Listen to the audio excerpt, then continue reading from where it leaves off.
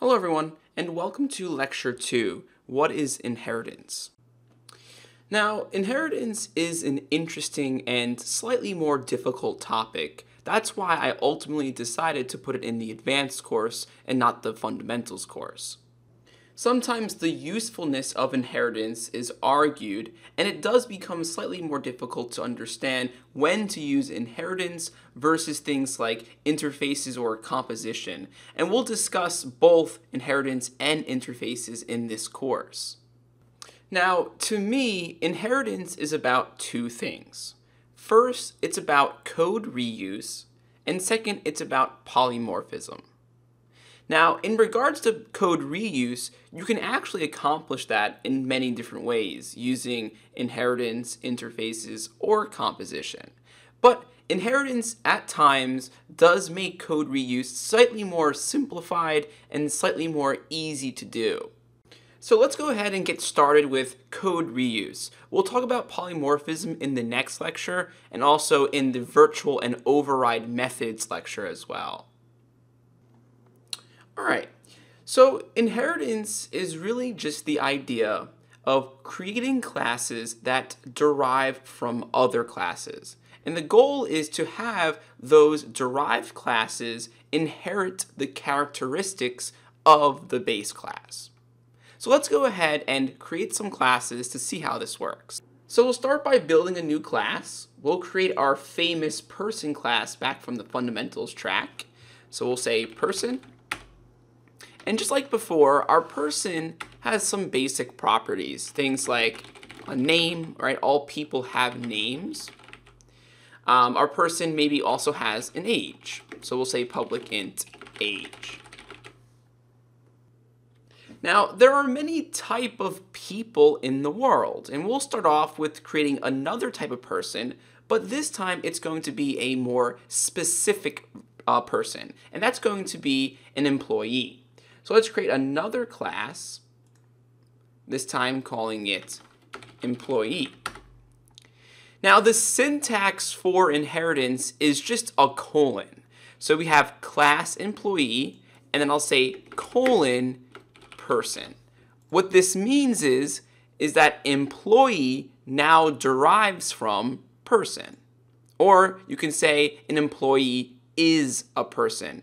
That keyword is very important, so don't forget it. With inheritance, you should be always allowed to say the derived class is a version of the base class. So employee is a person, and that makes sense even in the real world. Now, in our employee, we can add some employee-specific characteristics, and we'll start off simple. We'll add a string called ID. We'll say that an employee has some type of identification. Now, what this really allows me to do, what inheritance is doing is, if I go back to program.cs and I create an employee, so we'll say employee E equals new employee, and if I do E dot and look at the IntelliSense, look what's going on. The employee not only has an ID, but it also has a name and an age. The reason why it has a name and age is because an employee is a person. So everything a person has, so does an employee. Now, this also is going to apply inside the derived class, which is employee. For example, I can access the public properties of the person because employee, once again, is a person. So if I made a method, let's say public void introduce self, let's say employees can introduce themselves to maybe other employees.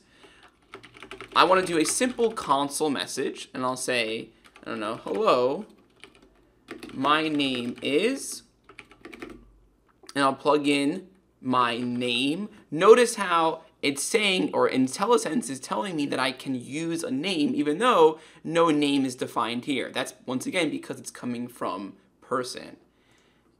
And I'll say, and my ID is, and I'll plug in ID, something like that.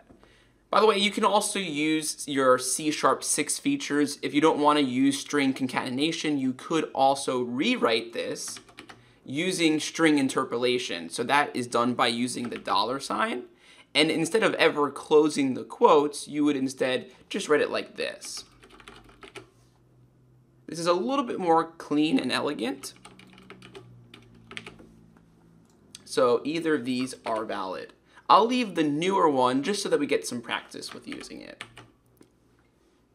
Okay, so now let's go back to program.cs and let's actually give our employee some information. So we'll say e.name equals Jesse, e.age,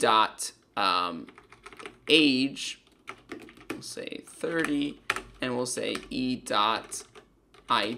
equals some type of identification string. Doesn't really matter. And then I'll finally just say e.introduceSelf, and I'll run this application.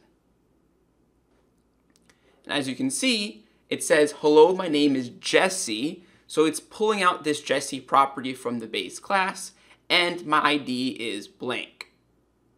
Now, I told you that this is really all about code reuse, but what does that really mean? And what it means is this. In your code, what if I had a person? What if I had an employee, a salaried employee, maybe an hourly employee, or all these different types of people in the world?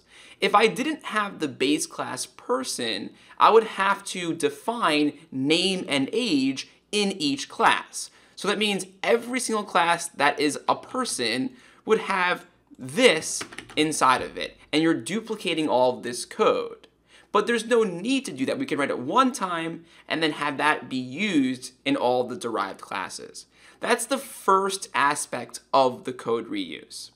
The second aspect we'll see more in the next lecture, which is having existing code be able to kind of reuse your new classes that derive from base classes. And we'll get to that, like I said, in the next lecture.